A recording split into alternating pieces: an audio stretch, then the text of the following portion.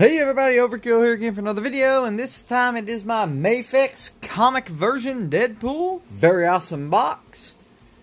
Reminiscent of the old comic for sure. Got a lot of parts in this. Really stoked to get this guy. As you probably know by now, Deadpool is my favorite character in Marvel Comics, DC, or any comic at all. My main man Deadpool. Yes. So, let's take a look at this box real quick. Check it out. Awesome, like I said, the blue. Loving it. Awesome retro throwback look to it. It shows you all the pieces. Even got variations of his belt buckle, which is really awesome. We see the figure post. And on the bottom, a bunch of meaningless junk that we really don't worry about. And I will say that I did get this from Ageless Geeks. Thanks again for the hookup, Mr. Alex Blatz. So, without further ado, let's get it open. Alright, here he is outside the box inside his clamshell, showing off all of his awesomeness. Pop his thing open.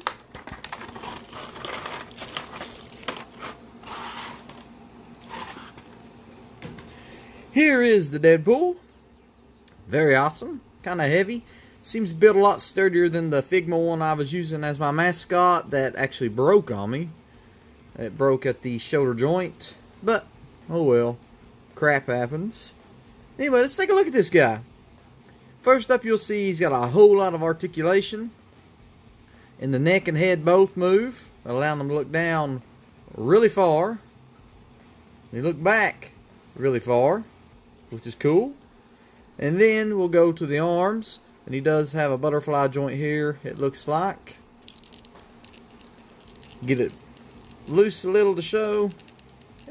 I guess it don't do a lot, but it allows for a little bit of dynamic moving.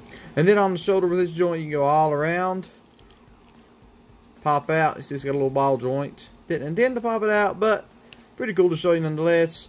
Without doing it, it goes up about that high and about that far down because of the limitations with the chest here. And then he does have a upper swivel. And then at the elbow, double jointed. Bend it up pretty far. And go back. Pretty much straight. And then here, the wrist, obviously where the hands change out, you can got full rotation. Same on the other arm. We'll move down. He does have an ab crunch. He bends back about that far. And forward, just till it touches, not a lot, but it allows for moving.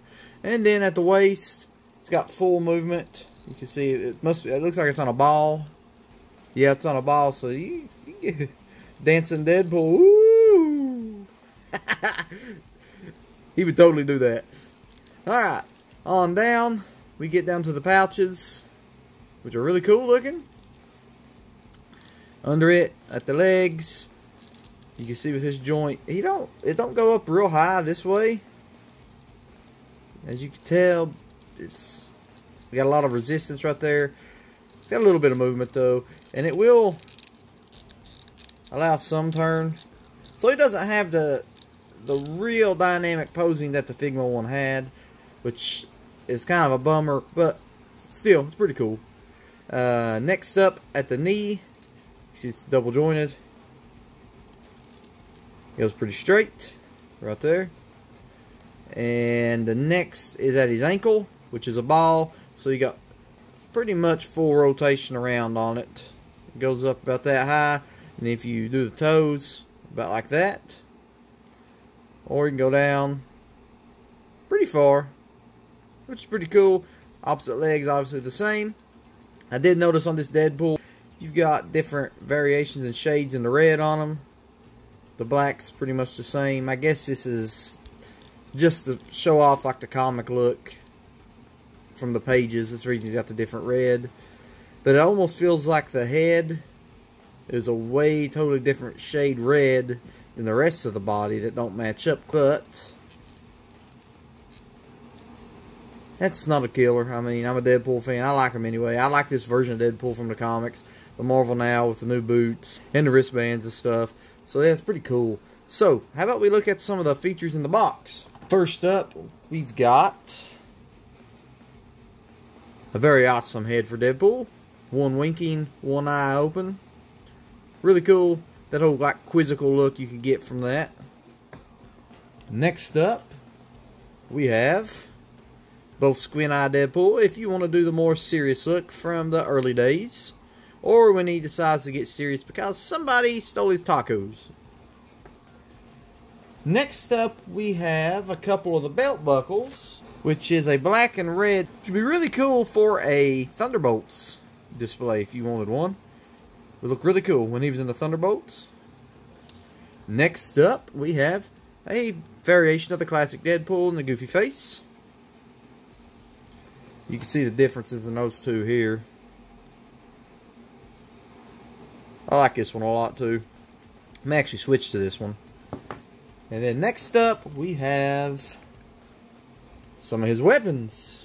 I will point out that this Deadpool doesn't have any guns, but that's cool. I have plenty of Deadpools that do. And you put them on pretty easy like so.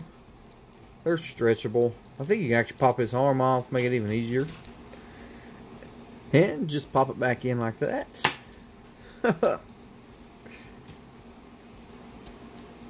And there we go. The swords, you can see here just the hilts if you want to have it here.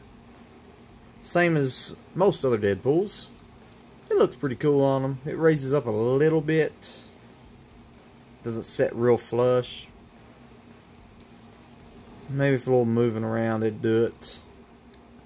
But yeah, it's cool looking. And then if you want to have these out, like so, he does have